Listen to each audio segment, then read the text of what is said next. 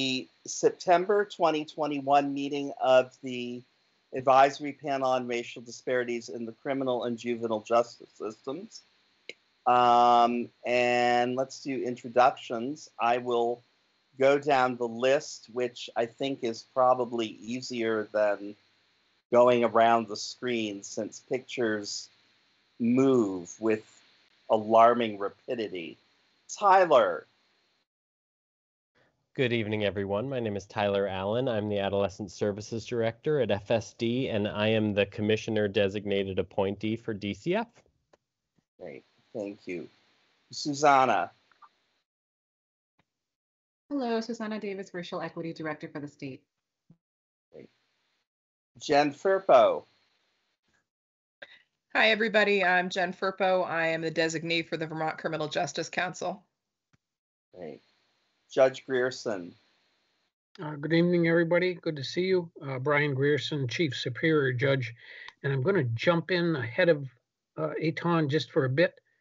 I want to introduce Judge Zone, Thomas Zone, who is also on the call. I've invited Judge Zone here for a very simple reason. Some of you may be aware that I have announced that I will be retiring as of November 1st.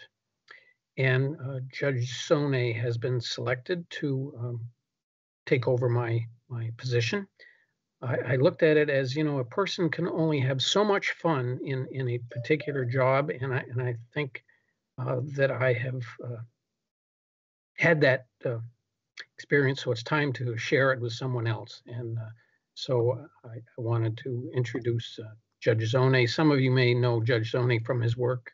He's the chair of the Sentencing Commission. Among other functions that he serves. He's the chair of our education committee, and I think the transition from him to me, it'll soon be Brian Hu, and that's okay. So thanks, Etan. Sorry to jump in. No, not at all. Thank you. And welcome, Judge Zone. Thank you. Thank you very much. Karen. Hi, everyone. I'm Karen Gannett, Executive Director of Crime Research Group, and I'm not a member of RDAP, but I'm providing consultation and technical assistance. And I just want to say, Judge Grierson, I'll miss you. You know that. And I just want to welcome Judge Zone. Okay. Barbara Kessler. Hello, sorry I'm late. I was having problems with my audio and computer hooking on. Story of the day. So we just introducing ourselves? Yes. So I am the incoming co-director of FIP, joining with Etan and replacing the irreplaceable Captain Scribner as she heads off into a well-deserved retirement. So I'm looking forward to working with all of you. Thank you. Okay. Loretta. Hi, my name is Loretta Sacchi. I'm from the Council of State Government's Justice Center. I serve as a policy analyst, and I am just here to observe. Thank you. Okay. And then we have Mark. Hey, it's Mark Hughes. Hi, Mark. That's Reverend Mark Hughes. And I am also the Executive Director of the Racial Justice Alliance. A hard stop on Brian Grierson's retirement. I'll just shout out to you, my friend, and thank you for all that you've done, not just for this group, but for the contribution that you've given to this state. So thanks a whole lot for that, Brian. Yeah, I am the also the inaugural vice chair of this body, RDAP. My resignation, as well as my wife's, who is the chair's, is marked by about probably roughly about 42 months to this day. We've been out, and we've been watching the progress of this RDAP. And I am never more than about a half a step off of what you're doing and paying very close attention. And I'm here, as always, to contribute to everything that we're doing, and just to flag that the work of Justice for All, as well as the Racial Justice Alliance, that legislation led to the creation of this group, as well as the Attorney General's and the Human Rights Commission's Task Force, Act 54, report on all systems of disparities, as well as the creation of the executive director of racial equity for the state. So I'm not going anywhere. I'm still here. Thank you. Thanks, Captain Mark. Scribner. Good evening. I am Captain Julie Scribner. I am the current co-director of Fair and Impartial Policing and Community Affairs for the Vermont State Police with ATON, and about to be replaced by Captain Barb Kessler. Our role is as proxy for Commissioner Sherling in this group. Thank you. Julio.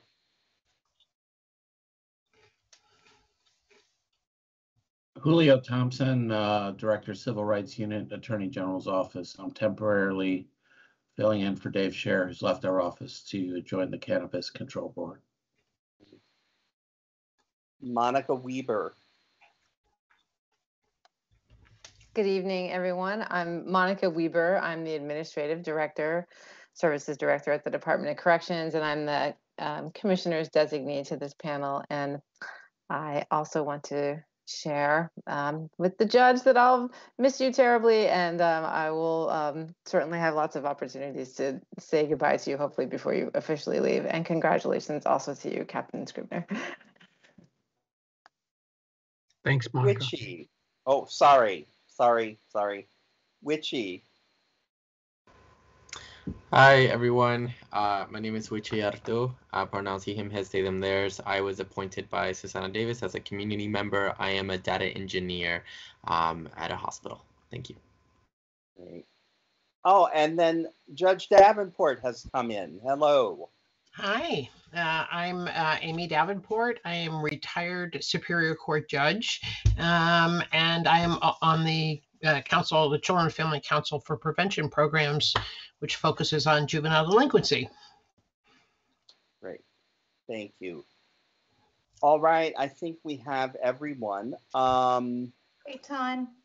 Yes? Rebecca here. Just wanted to put my name there. Rebecca, you just like disappeared. I'm terribly sorry. Oh, that's all right. But I also wanted Rebecca Turner. I forgot somebody else. Oh, there you go. This list. God, go ahead. Rebecca Turner, for the record, panel member, representative for the Office of the Defender General. Congratulations, Captain Scribner and Judge Grierson, on your retirement. Thank you for your service. Welcome, Judge Zone. Exciting to have you here at the panel, and great to see you, Mark. Sort of a fun group tonight to see everyone. Thanks, Rebecca. And Alona Tate. Did I say it right? Hi, nope, it's Alana Tate. Alana.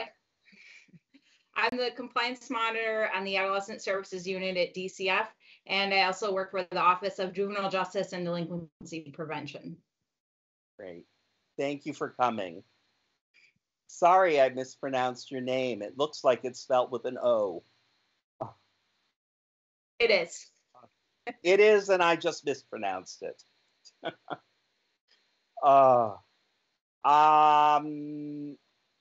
I wanted to begin by apologizing for the completely remote format. Without going into too much detail, my health is such that I have to be rather careful about public gatherings. I was taking that lightly at one point and was given a talking to by my PCP. This will not continue to happen, but it seemed important to have this meeting and to put up with this in spite of the fact that it's not ideal. So I did want to put that apology out to everyone. It is squarely on my shoulders. I'd like to turn to the minutes from the last meeting, which was, it sounds like ages ago, July 13th. I sent those to you. Thank you, Ian, for taking those. And I would be interested in hearing about any errata, emendations, so on and so forth.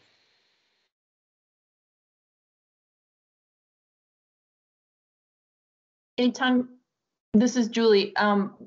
This was from the, what meeting was it? July, what, 13th? Is that what you said? 13th, yes. And I sent it out yesterday as an attachment. I don't think I have it, so I am going to abstain, I think, on All right. this. Maybe. Would anyone like to make a motion? I'll move that we accept the minutes. Okay. I'll second. All right, then I guess, any further discussion? No. Then all in favor, please say aye or raise your hand or all the above. Aye. Aye. Aye. Okay, all those opposed? And all abstentions? Julie, okay, thank you. The minutes are approved as submitted. Announcements. What I have to announce, well, first of all, what I had started with, my apology. Secondly, Evan will not be able to be here this evening, and sends his regrets. That's all that I have. Anybody else have, I mean, Judge Grierson dropped the bombshell, so anybody else's announcement, you know, it's just not gonna measure. Witchy. Yeah, I just wanted to say I have to head out a little bit earlier today, so I'll have to head out around 7. Okay, thank you. Thank you. All right, then, not hearing anybody or seeing anybody having any other announcements, let us move into the meat of the meeting, which was, the idea was to give the panel as a whole a sense of where the working group, which has been meeting since early August,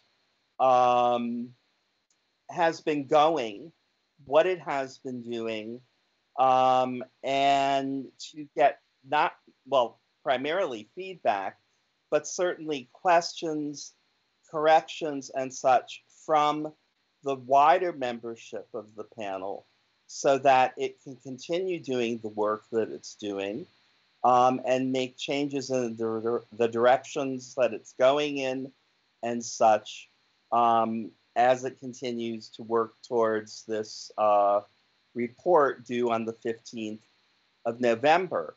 I do have to say this is sort of an interesting situation in which we find ourselves, because most of the people here are indeed on the working group, and we're in a meeting last night. So let's see how this goes.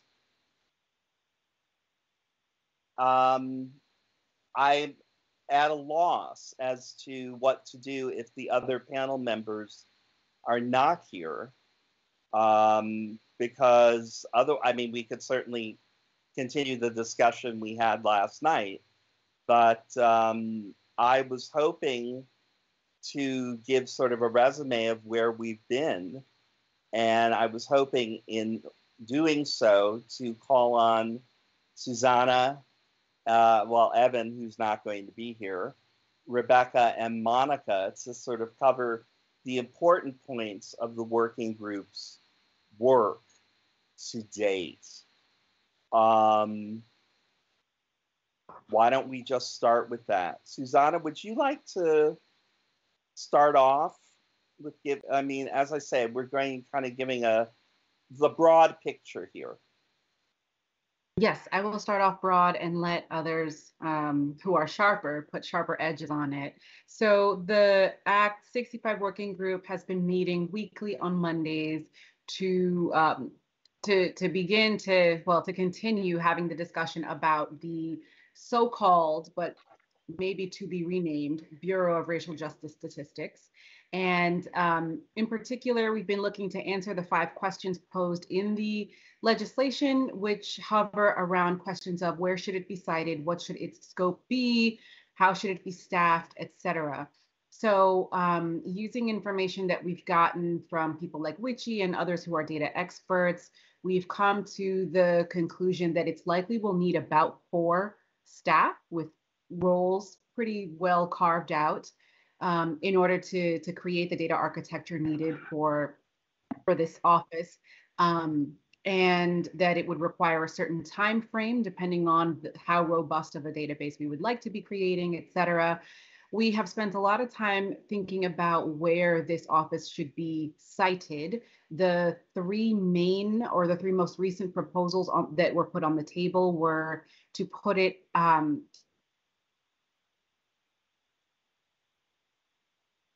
oh dear. Racial equity to be a department and put this office within that, or to put it in the Vermont Criminal Justice Council, or I forget the third one, I'll let someone else cover that.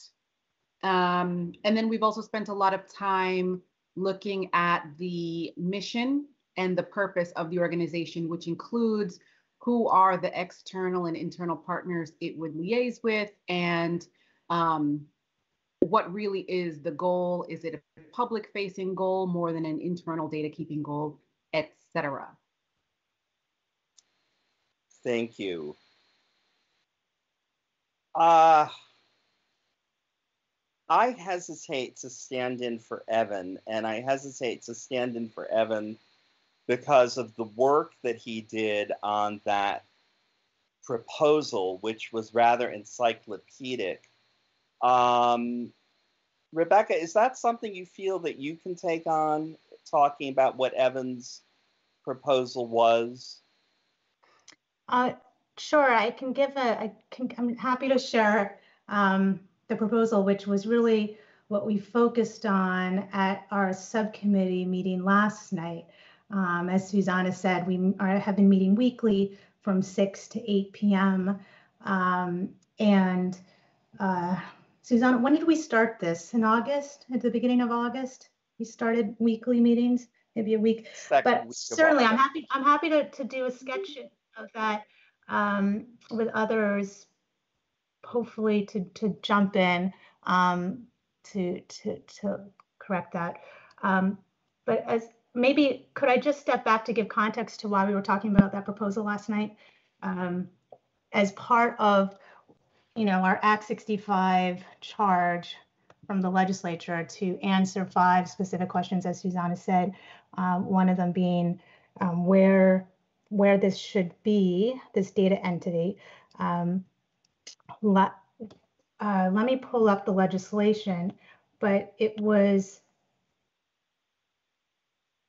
one of this recommended 5 points that the legislature wanted the panel to address and report back on was not just, and I'm going to pull up the 5 points so I don't misspeak,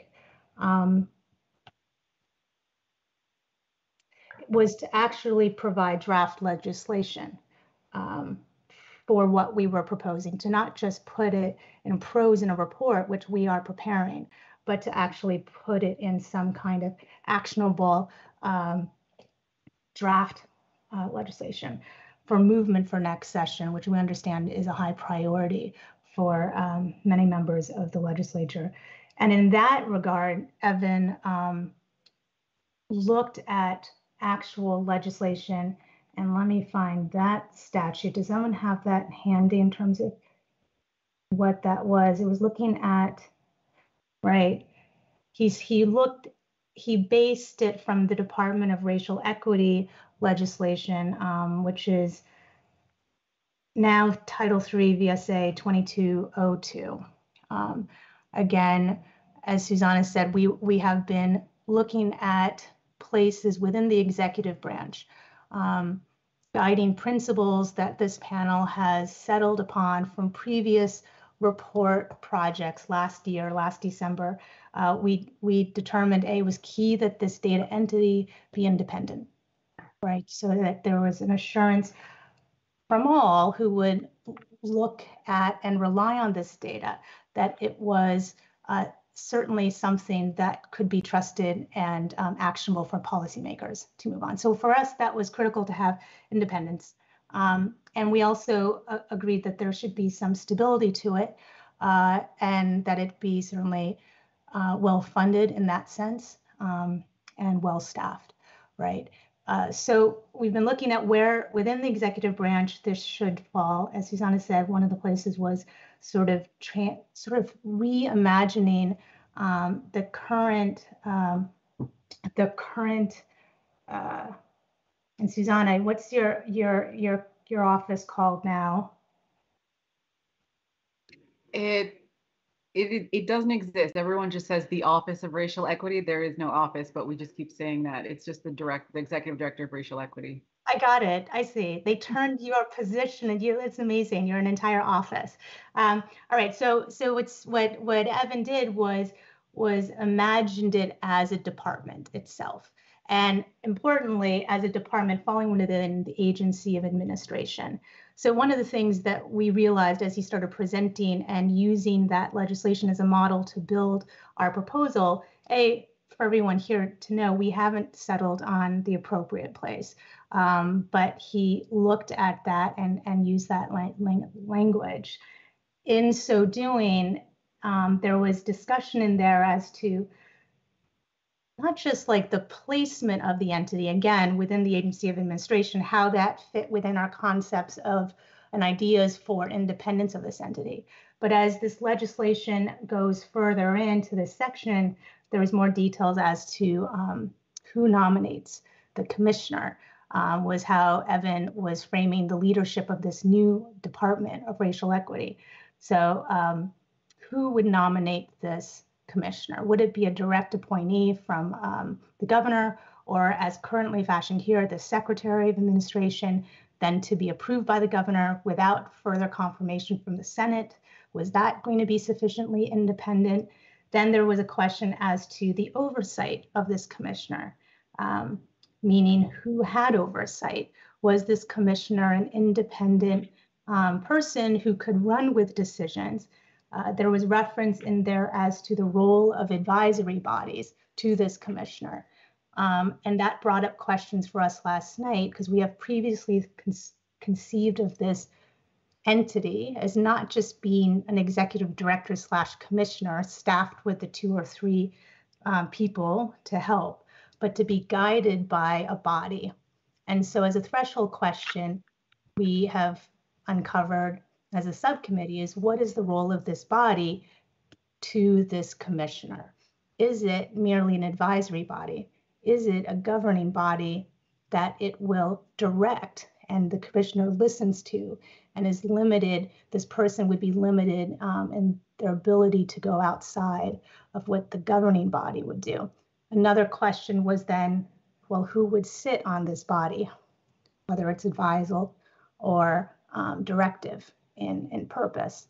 And so the legislation that Evan shared with us, I believe this is where he copied and pasted, right?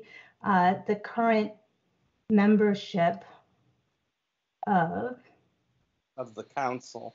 Thank you. The Council of Criminal the Criminal Justice Council. Criminal Justice Council, which of course was conceived in terms of membership for a different purpose, right? One focused on public safety, training, and law enforcement. And in fact, and as we've had previous discussions, we talked about and hadn't yet really delved into whether that was an appropriate makeup of a body. Certainly, I shared my concerns that it was law enforcement heavy and public safety and not sufficiently community centered. And in fact, what I'll share in the chat right now is this AISP toolkit, which was shared with the members early on in their beginning to center us in terms of how there have been approaches to figuring out who should be on these bodies, advisory or not, when we're trying to center data integration with a sensitivity to ensuring that we're not perpetuating the racial inequities that this data entity is actually trying to uncover and understand. And so doing this AISP project out of UPenn had come out with this wonderful toolkit. And so we had started looking at it, and like it was a resource for us. We haven't, but it came up last night in the context of Evan talking about this makeup of this body. We hadn't yet gone through the exercise as suggested by this AISP toolkit to help identify who should be on these bodies. That it was an interesting and fresh approach to how government committees are typically fashioned, right? A representative from the key government agencies. And instead what this was a refocusing on making sure we had adequate voices from the community, from the groups being represented by, and the individuals being represented in the data themselves. So people with lived experiences. Again, that was part of it. And then the issue of termination of the role of the commissioner, like who could terminate the commissioner. Again, Evan's legislation that he looked at discussed that. Does anyone else want to jump in and share what other significant points were brought up when he walked us through this? I think you hit the high points myself, but that's me. Anybody else? I remembered one, and did anyone want to say, Karen, were you about to add? He did say, and again, back to what the legislature tasked us to do in Act 65, 5 points for us to respond to. He recognized that this proposed draft legislation, reworking, did not address the enforcement mechanism, how the legislature tasked us to identify how we should enforce the data collection and aggregation system that we were conceiving, recognizing that it's one thing to dream it, design it, set it up, but once it's a go, how can we actually keep this going, right? And so Evan recognized that wasn't there. The other piece that was missing, another requirement that the legislature wanted us to do in this November 15th report, was to establish how we would actually collect and aggregate this data. Karen we've been calling it the nuts and bolts plan aspect to it, right? The details of how we will actually get this done. Who will be securing these agreements, data sharing agreements, how, well, all of those details. And Karen can speak more to that, or others, Monica.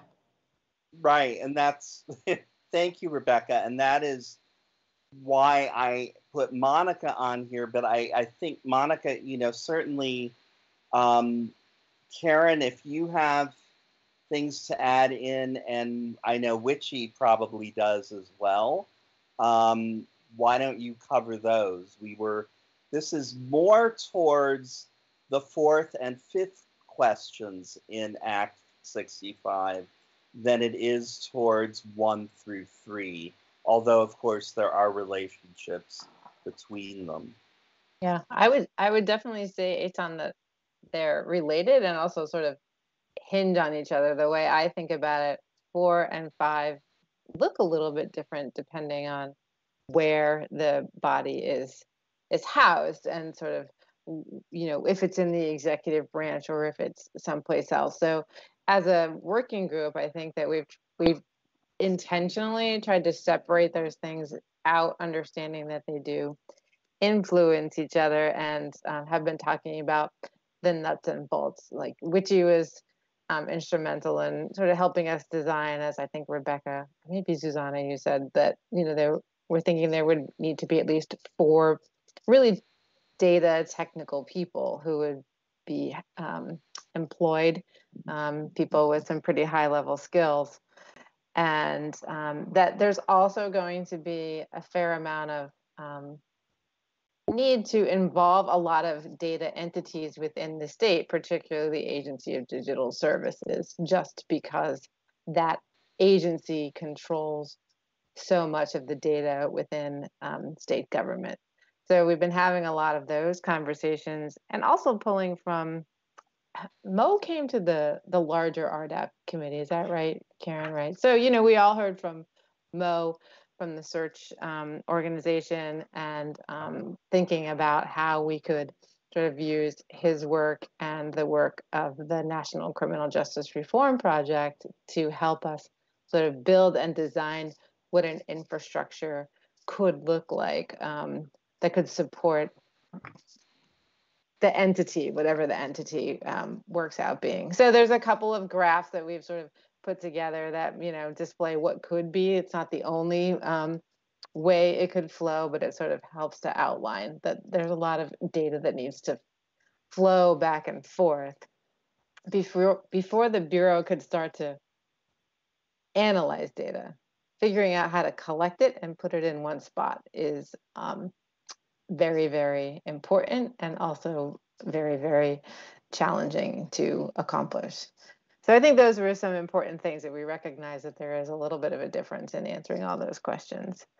But we were really, I feel also, just to say that the committee, the working group, seems like it's very sort of close in terms of its common ground and understanding. I do think that ASP toolkit was really helpful, and I think that we'll continue to rely on that as we move forward in answering some of these still really big, important questions. But yeah, Karen, Wichi, I think the two of you have had some very important aspects of this as well. I think you covered it really well. I think you all 3 of you covered what the work we've been doing in the work group really well. I think the only thing I would want to add that I'm not sure the larger group has heard at this point is that the AISP toolkit also encourages groups that are doing this work to start small. And we've got that long data list in the report that was done by RDAP that was submitted in December. And really, they encourage groups to focus on what data can be accessed fairly easily, and starting there and then building out from there. And I think we've had conversations that included that aspect of things in it. Okay. But great job, you guys. Great. So what we were hoping was, and I was not, unfortunately, I was not able to come to the working group meeting last night, but the takeaway was that we were hoping that the larger group would be able to provide some commentary, some action items about where we might go if this is not sounding like what you signed up for. If this is not the direction in which you wanted to go, I would direct you again. I think Mark just put in the chat, if I see correctly, the relevance part of the statute of Act 65 that asks those 5 things of us. It's those 5. We don't have to do more than that. And I would say, personally, I don't think we should do more than that. I think that's huge. I think that what it has asked is huge, particularly given that it has asked that we provide draft legislation. I don't think there's any need to go anywhere beyond that. Someone, I don't remember who it was talking to me about funding. No. I would personally say, let's not go there. The legislature itself never does. They write bills all the time that have no funding attached to them. I don't know why we shouldn't follow suit. I think we should talk about what the need is and anchor it in the need rather than in the funding. But I would be interested in hearing conversation about, I mean, I sent these documents out that pertain to everything that's been said here.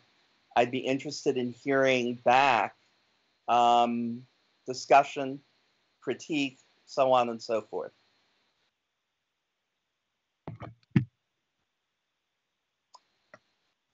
Judge Davenport. Well, you have a great team. Let me say that to start with. I know some of you personally and worked with some of you over a long period of time, and your working group team has clearly worked really hard. Meeting every week for 2 hours in the evening is can be a challenge for some of us, and so I really appreciate the work you've done.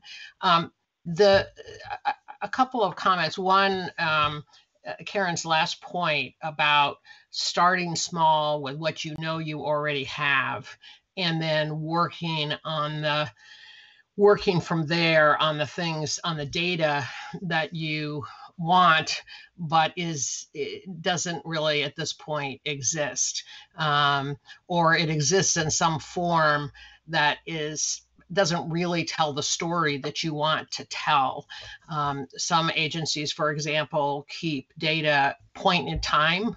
I'm looking virtually at Monica, so that when somebody says, okay, so how many people were put on probation, on Department of Corrections probation last year, the response is, well, we can tell you how many were on July 17th, but we can't tell you the aggregate of how many were on for a year. So that's, you have to deal with what you have, getting to the point of for some pieces of data, getting to the point of where you want to get to may require agencies like the Department of Corrections and DCF to get whole new case management data systems, because that's not the way their current systems keep data.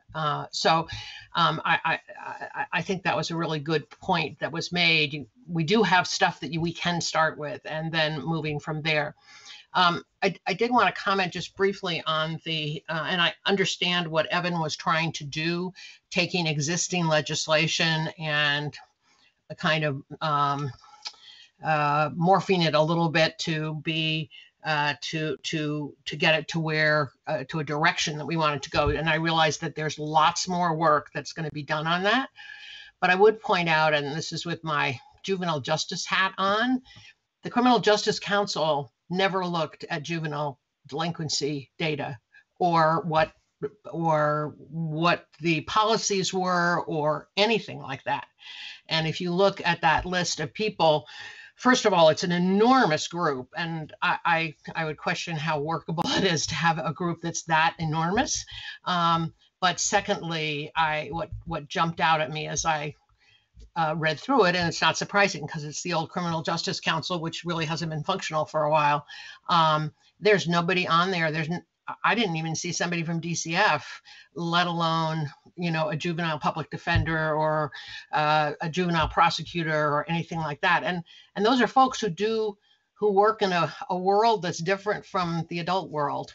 And it's really important that we have that we maintain a focus on the delinquency juvenile justice data, which we're required, by the way, by the feds to keep, as I think has been pointed out on a number of occasions. And don't lose that. But anyway, just a small point, because I know you're not looking at that draft legislation you're looking at it as a springboard, not as a final product. Thanks. Thank you. Rebecca and then Witchy. Thanks, Judge Davenport, for bringing and highlighting the need to focus on our second part of our title, right, which is the juvenile justice system. And it gives me an opportunity to clarify that you're right. We've so far talked about this draft legislation that Evan presented. It is an example, sort of a drop-in of where we are as a subcommittee for the moment. And I would expect that there will be a lot of different versions and ideas as we come up with this. And so appreciate that focus. But back to your point, we have specifically been concerned that there is an inherent tendency to give that side of the system short shrift, right? Children are different. We definitely cannot be tempted to just treat them as the same because it's close enough to the criminal, right? And so what we conceived as addressing that for purposes of this data entity design, again, going back to how we were thinking bigger picture of the structure of the entity itself, having sort of this commissioner level with the staff beneath her or him being advised or governed by a separate body. And we're talking about who's on the makeup, right? We conceived that there would actually be multiple bodies, each body's dedicated to the system itself. So one would be just for the criminal system, court system. The other would be for the juvenile system, drawing similar but separate and different expertise and perhaps and membership, as you point out, right? And so when we think about the membership, in fact, what I didn't get to in bringing this up, and we are grappling with as a subcommittee, and we'll bring it back to the panel next month, I anticipate, is the name of it. We've been focused on where it should be, but one of the experiences that Eitan and I and others who appeared before the legislature last year when this was initially being discussed was this immediate, like, wait, we don't just need data from on racial equity issues or ethnicity, right? What about other areas? What about other systems, education, health, right? And so immediately we're like, well, this is a big enough project. So one of the things that we've been very sensitive to is the scalability. Again, a question to our panel next month, I anticipate, is, are we creating an entity that is purely focused on racial equity data, albeit juvenile justice, criminal court systems, or are we doing it broader and it's sort of a data statistics? And in fact, that's where there was a proposal submitted where it's named Office of, is it Social Justice Statistics? Again, a recognition and nod towards the fact that we're looking at this as a bigger project than just merely collecting on race and ethnicity, because that doesn't give the complete picture of disparities of individuals in these systems. Witchy? I just first I just want to echo of like what an amazing team. I think overall, I think so many folks are bringing in so many different perspectives from so many different angles, and it's like very interesting to see all of this come together into something that actually I think is making sense. So a couple things that I want to name that I don't feel necessarily got the attention that they deserved. One being that we've talked a lot, and I think it's going to be an ongoing conversation about who sets the path on what it is that we're reporting. We've talked a lot about, you know, this committee of that's going to help decide what's happening with that. But to be honest, one of the big hurdles that this office is going to have to overcome is everyone's going to want all the data all the time, and when something gets developed, right, it'll take a few years to get developed, and in the meantime you'll have, but you also want this and you also want that, and we also need to see this, and all of a sudden this thing is happening now and we should be able to have that. So really being able to have that stakeholder management and prevent that scope creep is going to be essential in order to see the success of this of the short-term scope we're hoping this is going to set, and also the larger vision of bringing in all of these social equity lens that we foresee.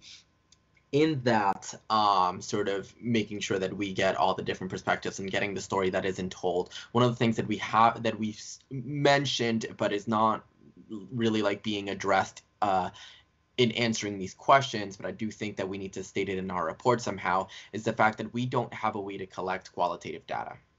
And again, I'm not going to state enough how crucial it's going to be that if we want policy change, this categorical data that's going to come from the data warehouse and those reports are only going to tell us the what is happening. It's not going to tell us how and what we need to do to change it.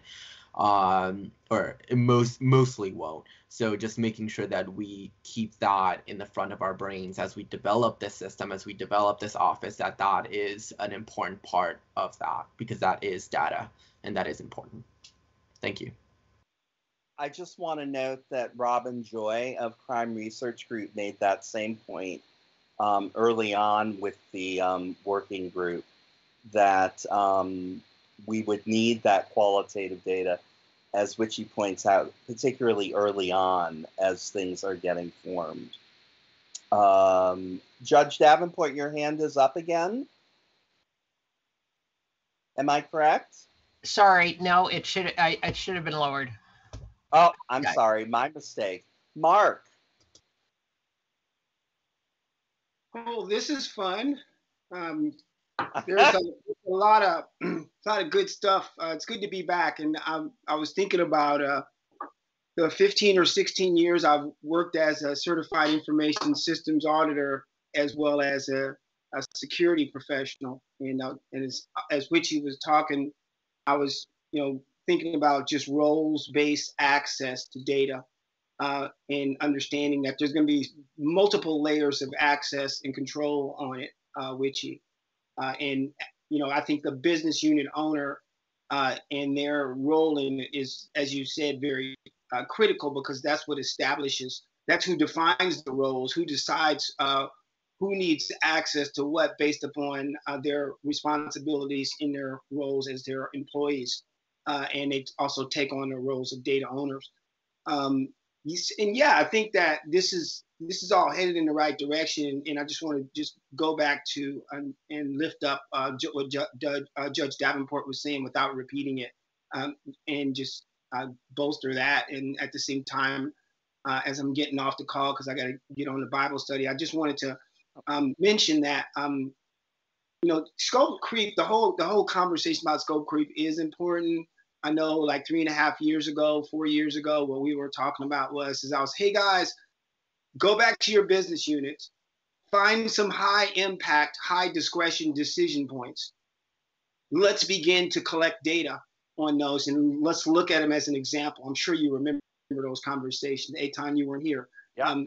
I'm sure you remember those conversations. And really what that was focusing on, the whole purpose of that drill is let's get after the data that's important. I do understand what Karen said about, let's just go for the low hanging fruit and just get something, and let's not get in too broad of a scope. That's true. But at the same time, if it's not high impact data, if it's not those data that is really critical in terms of understand racially disaggregated outcomes, because at the end of the day, you are the racial disparities in the criminal and juvenile justice system advisory panel. And she is the racial equity director. This is the report from the attorney generals and the human. What I did is I just dropped a data card over for you. That's over on our website. What we did is we also collected high impact, high discretion decision points across multiple systems, which is probably a good strategy. This is what I tried to drop to you a minute ago. That's the report from the Attorney General and the Human Rights Commission that said that there are racial disparities across all systems of state government. Is it important that we have an opportunity to look at the rest of the disparities? Of course it is. But what we were actually sanctioned for and set up to do within the scope of the work that you're doing, because of something specific happening in this state, systemic racism, was to look at things from a race perspective. Okay, so yeah, I do believe that it would be scope creep, especially being that we haven't even figured out the justice system as it pertains to race. Okay, we haven't even figured that out. And you're talking about expanding on to what, gender and LGBTQIA and blah, blah, blah. Great stuff. But, I think it's a good goal. But I think in my opinion, where you want to start is race. Of course, you want to think in terms, when we build a data system, it always has to be expansive. We have to build it to be able to comport to everything else. But where we start is our scope, okay? And the same thing with, you know, when we start getting after, you know, even if we got the whole justice system, we've been talking about states attorneys and the Defender General's office and corrections and juvenile. We've been talking about this for 4 or 5 years now. Come on. So, you know, at some point or another, once you do get that nailed down, you know, yeah, we're going to have to start talking about housing and education and employment and health services access and economic development and transportation and all these other terms to get to the heart of the racial disparities that exist, those high impact, high discretion decision points where data already exists in these systems, and where it doesn't, it's probably because the form in which folks are inputting the data does not have a requirement for race, and or the database is not housing it, or maybe those reports are just not being pulled. It's going to be rare. You're going to have to, you know, well, I won't go down that path. But the bottom line is I just wanted to share that. Appreciate the time that you guys gave me to blather. I understand I only got like 5 minutes. I'm going to stop for a minute and just hang out before I check out to hear what Witchy has to say before I drop off. Thank you. Okay. Witchy. Yeah, I really appreciate your notes on scope creep, and thanks for sharing those data cards. Mark, I actually did look at that before I joined this RDAP, and I was actually really excited to see that. It was part of the reason I was so excited to join RDAP for this kind of stuff.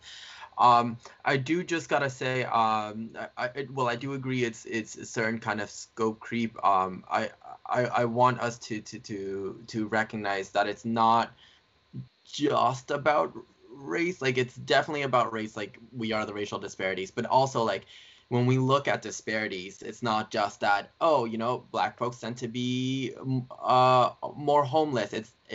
But it's even worse for Black folks who are LGBTQ+.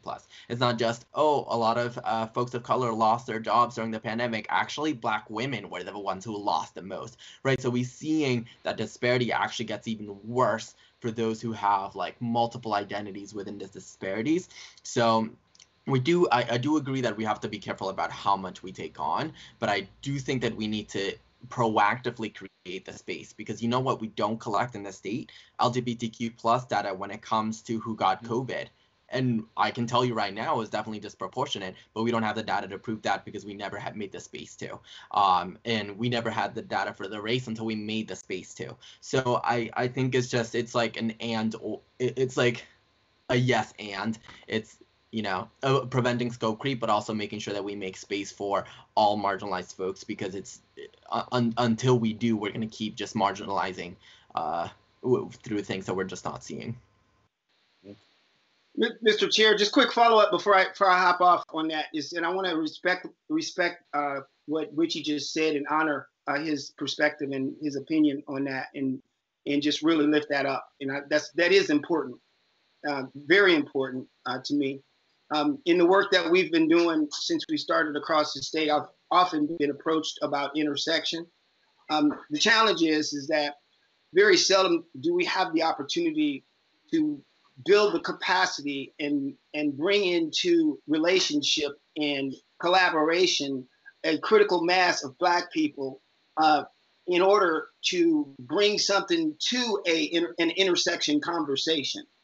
What I mean by that is that you know, in this charge of, you know, focusing on race, okay, first of all, it's a charge, okay? There is a specific reason in 2017 why this group was created, okay? And there's a specific reason why Susanna Davis's position was named what it is. It wasn't by accident. It wasn't because of oversight, because nobody else knew what was going on across gay and LGBTQIA communities and so on and so forth, women's reproductive rights and so forth. So that's really important to focus on. Reason why is if you're going to address systemic racism, the United Nations says that the chattel slavery, the Middle Passage, was a crime against humanity.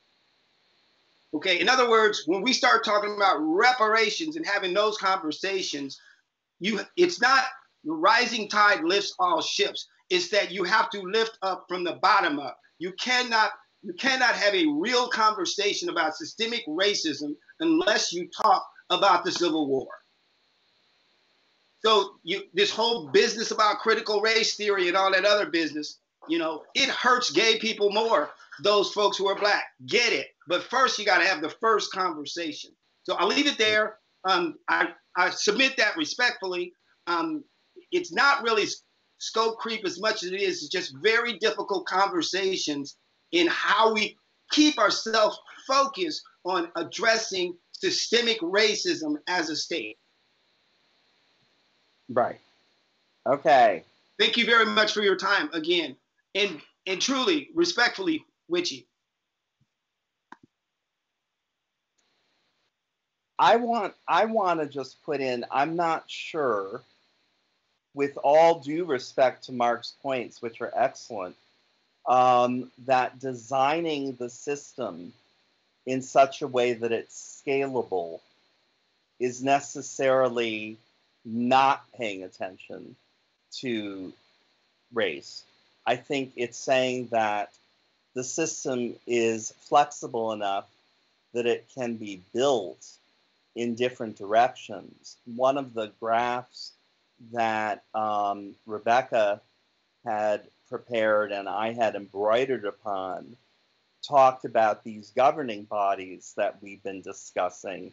As I drew in a governing body for something else that's a non-RDAP concern later on, and so on and so forth. I think that those don't exist right now. But I think what we were talking about was designing a system that can be built out as need be. Starting with race, absolutely. That's what our charge is. Mark's quite correct about that. I doubt we've ever lost track of that. But I think that building in scalability is not the same thing as forgetting about chattel slavery.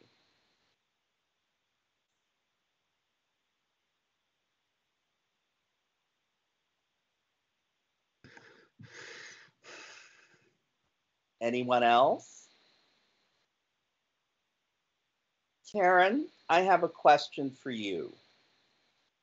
Is it possible, and this feels embarrassing because you've probably already done it, I have this fantasy of a copy of the report from December with you and Robin circling what's right there right now in the section that concerns the prioritized list. In other words, it may be a prioritized list of high impact, high discretion points.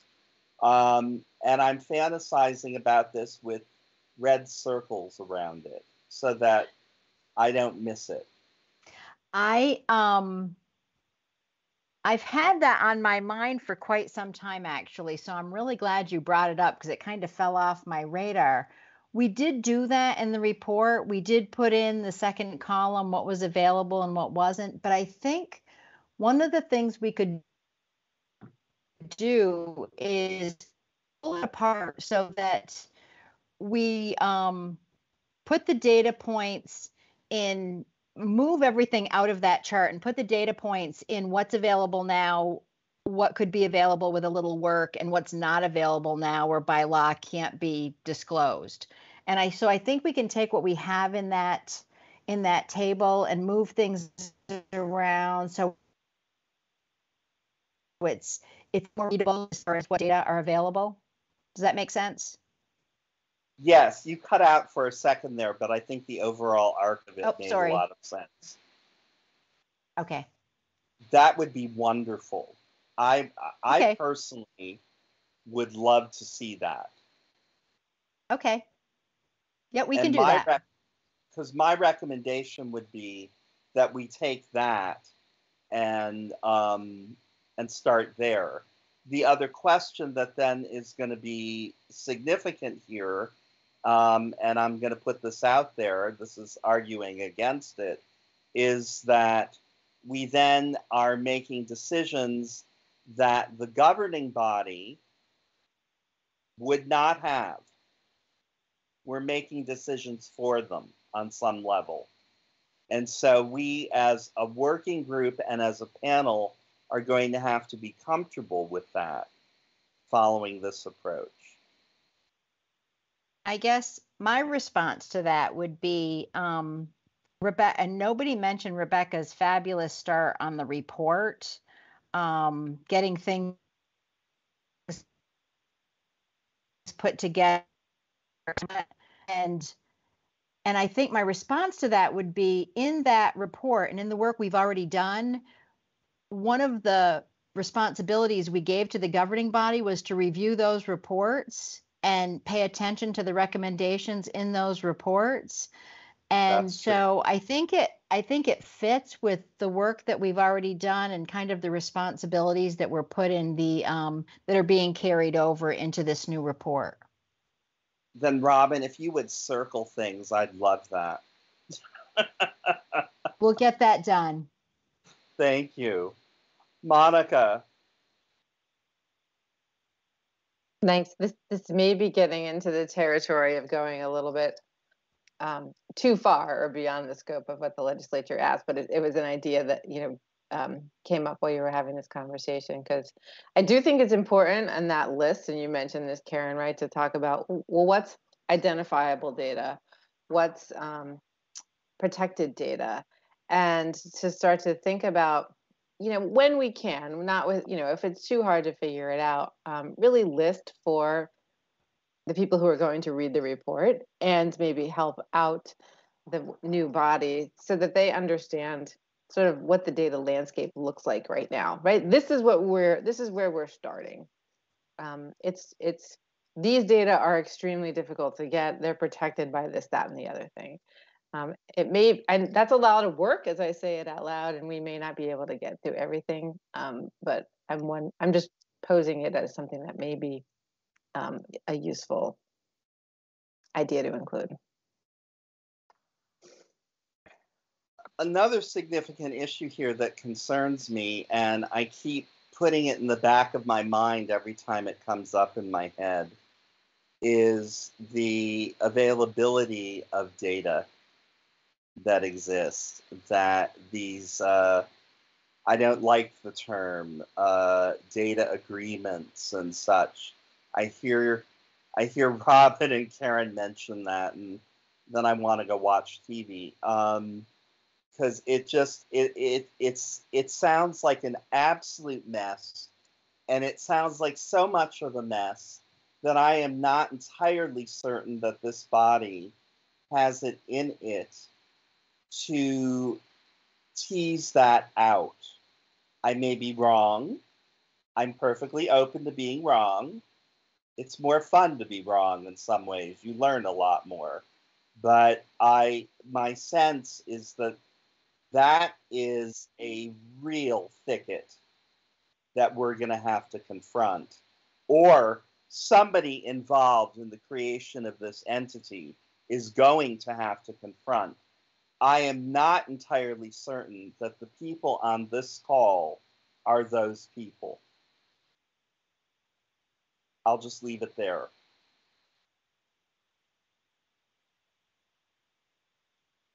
Rebecca. Hey, Ton, thanks for raising that. There's always this constant tension, push-pull of how much we need to get into the details, how much the details will consume us and will be the black hole. And I appreciate your point, particularly, we've been talking about data sharing or problems with getting the data, assuming it's available. It came up last night in terms of whether there's not ill intent to cooperate, right? But just staffing issues, right? Things like that. From the individual agencies or departments who are asked to provide this data. Then there's FOIA. There's FOIA requirements, and all there are various laws that come into play, And I agree, like you could have a team of lawyers who have to come in and sort of assess it. I think there's a way for us to address it, though, so that we both acknowledge. I'm recalling our December 2020 report when Judge Grierson was addressing these issues, sort of, caveated with, when we identified the various discretionary decision points that we wanted, like caveated generally, broadly, to the extent that you have the ability to. I think we can acknowledge certain things, whether it's these agreements that exist or as a practice or as the norm, as well as public access laws, things like that. There's one more point I wanted to make. Oh, which is, again, Karen, it sounds like you're getting a pile of asks, and maybe this doesn't belong to you, but it was something that Witchy brought forward that I appreciated, which was the best methods of data collection, aggregation. And it was addressing not just the numbers, the quantitative look, but the qualitative.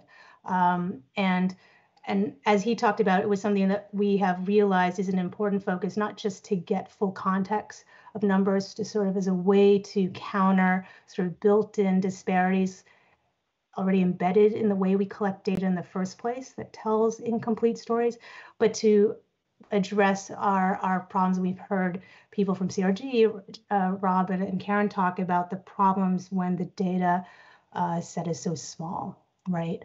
And how important it is that that isn't the stopping place for us. Yes, the data may be so small, the sample size. What are we going to do about it? What can we do to make sure that we can continue to capture those numbers so that these groups are not rendered invisible, right?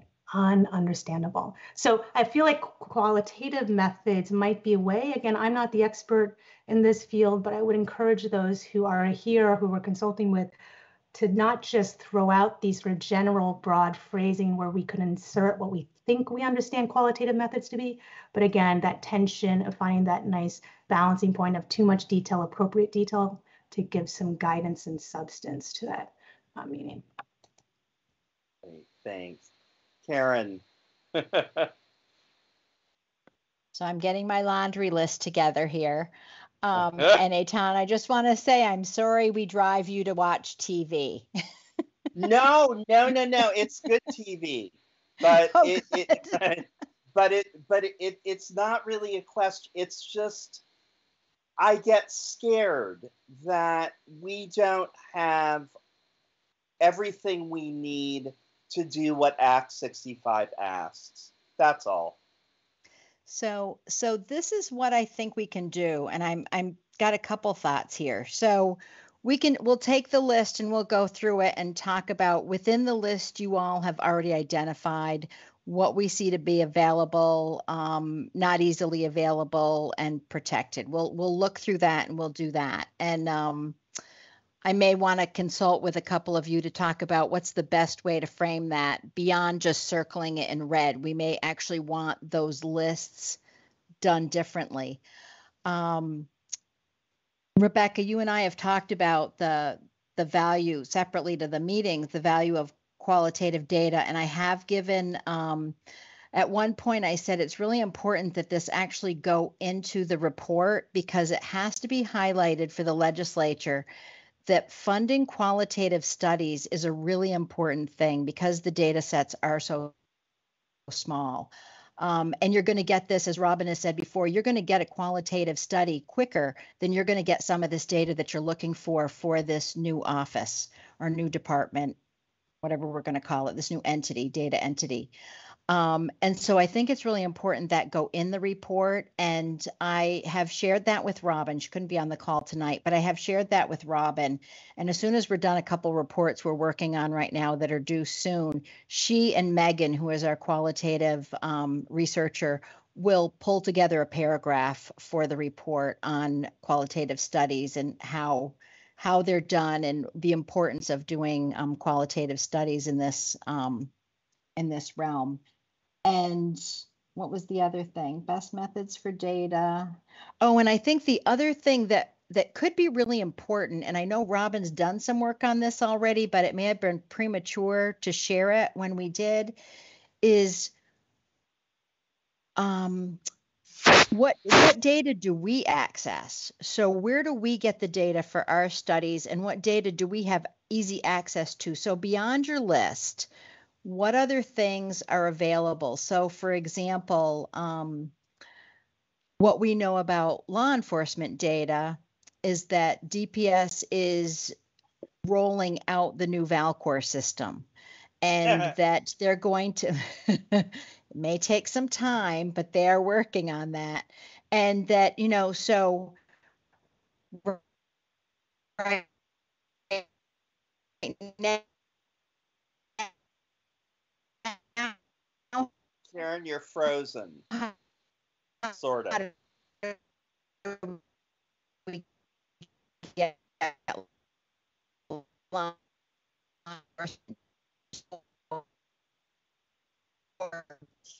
Karen, you might want to try turning off your video and talking, because you don't have enough bandwidth for both.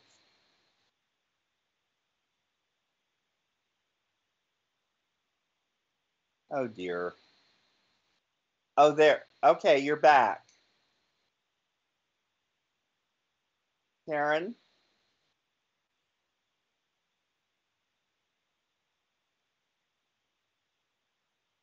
In 100 years, people are going to laugh at us.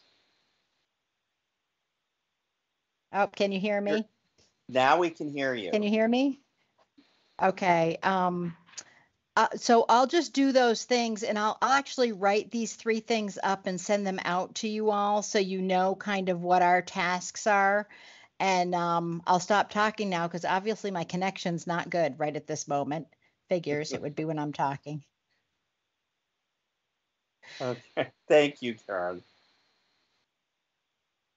Other comments, concerns, topics?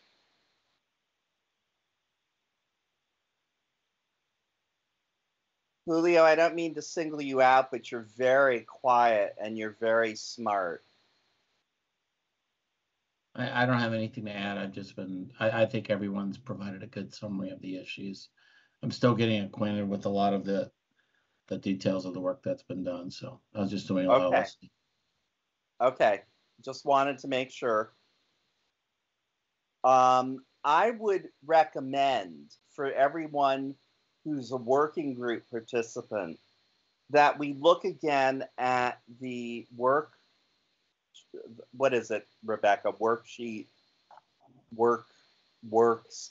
Are you saying the AISP toolkit? Yes, I'm sorry. It's getting late and my brain is turning into a very unpleasant thing. I would recommend that we all look at that, particularly focusing on how to constitute the governing body so that we do not replicate systemic racisms that are already in place, and start our discussion on Monday with a discussion of what that governing body might look like.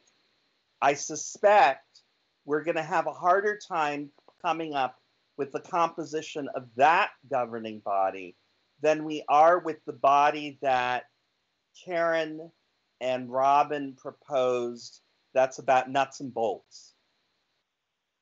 I think that's going to be easier, because that's going to require people that are going to get hired because they have a particular kind of resume. That's my guess, at least. So I would like to concentrate a bit on what's going to be more complicated, which is that governing body that may only be advisory. I think we should really focus our efforts at that juncture. And that's what I'm proposing. Tyler, you're looking very thoughtful. I was just thinking about when you were speaking about the second body, that's the nuts and bolts. Were you talking about the office staff that we'd be proposing to hire, or is? No, it's Karen. Do you want to describe it? You know exactly what you mean, and I'll use bad words. So yeah, if I can talk and stay on here at the same time, I'll see what I can do. So part of this is looking at, we work a lot with the Agency of Digital Services on our contracts. So we have this attachment D that tells you all the data security and privacy and all those requirements that get put in place when you get data from the state. And so part of this nuts and bolts work is to get the policy execs and the tech people together to talk about sharing data and making sure that the data sharing agreements are getting written up and have all the requirements the ADS need to have in them, because they're used for all the state contracts in the executive branch. So it's to get the nuts and bolts of that work done so that this group can then actually access the data, and the data itself remained to be seen, but getting that process moving and in place and having those people talking with each other, I think, is a really important piece. And that's so Monica and I have been calling it the infrastructure governing body. So it really is the tech people getting in there and working on the nuts and bolts issues of sharing data. Monica. Thank you, Karen. Oh, sorry.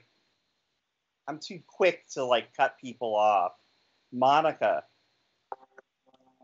I don't want to cut anyone off either, but and we've talked a lot about this concept of data governance, and even Mark mentioned some of these things when he talked about people who own the data and stewards of data. So there's this whole level of data governance with lots and lots of principles around it that include some of the things that Karen talked about: security, quality, redundancy of data, like how you manage pulling lots of data sets together. I do think, though, that sort of the roles piece, the people that we hire is connected to that, although it's kind of in both realms in terms of the scope and how the data entity will operate, but also understanding that those people have to really understand that body of work as well in order for it to work well. Right. There's a reciprocity there. Yeah. Anyone else? I did have one other thought, then, that is a little bit related to the point Monica just made about those people that we hire. In the draft there, we've kind of described what the office staff required are, and I'm wondering if there wouldn't be an evolution of how that looks. This grouping of people, and I recognize this is not my expertise, but it looks like it's more paired to implementation of a new thing, and that maybe something 3 years down the line or farther down the line, once we've had a developed system, we might need more energy in the area of project management or something more technical related to data governance or something like that than, for example, an engineer or an architect rather than an engineer who would be about designing the program. So just one thought. Fascinating point. Fascinating point. Yeah, I think I just have to sit with that for a few minutes. What would that look like? Thank you, Tyler. Well, I think part of that question too is where the entity is housed, right? If it's in the executive branch and ADS has some role in that, they have the architects and engineers, and we'd have to be working with those people. And maybe that frees up the data entity to have more project management and analysts and people who can write reports and do visualizations. So so many ways of thinking about it, really. Or if an RFP went out or something along those lines and Mo came in and designed the program for us, that we would hire staff who are more in the analysis world, especially if we're considering qualitative analysis. There's a lot of legwork involved in effective qualitative analysis. So, right. Monica, you make a really good point about ADS that makes it very tempting to say, oh, let's just house this in ADS. I Because will I will restate my objection to that, and not an objection, but just like I don't think it's the right place, just because ADS is really like they are the nuts and bolts, and they're not they're needed. They're 100% needed in order for this to work well, but they're not the group that's supposed to be analyzing and producing reports along this line as an individual agency, right? They support other organizations doing that. Right. Okay. Further commentary.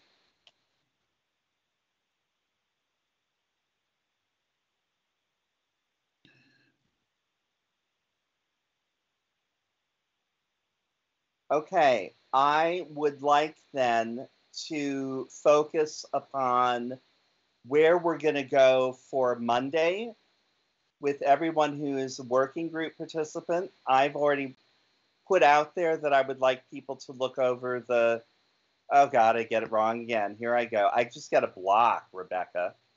Oh, you It's could, like how about the toolkit? Just, we know what you're talking about. toolkit, the I put the toolkit. link in the chat and I'll resend Thank it to you. everybody. Oh, or well, you- we got it. I mean, it's just my brain is, I don't know. And to look at that and really talk about what that governing body might look like. That's my contribution to what I would like to see happen for Monday. I'd like to start firming that up. I mean, other things will certainly grow out of that without question, but that's what I would like. Karen is going to work on circles. Circles about data. So those are two things. Anyone else? Are people interested in knowing what sort of like the principles of data governance are? I could try and find some, yes, okay, some brief summaries of that. Oh, yes, of course you are. I'll try and find something that's stuff well, I get scared and I don't want to be scared of it. And you shouldn't be scared. Okay. I'll try and bring something that's easy to digest. Okay. That is a lot of work right there. Does everyone feel comfortable with that? If someone doesn't, this is like that moment in a wedding. Speak now, forever hold one's peace. Well, it's holding that peace then. So that's where I'd like to go on Monday, or at least where I'd like to start, rather, on Monday. I don't want to hold everybody here to 8 just because it's 8 o'clock. If the discussion has naturally wound itself out, I'd rather just leave it there rather than repeat things that have already been said. But if someone feels like something has been missing, this is the time. Okay, then I would entertain a motion to adjourn.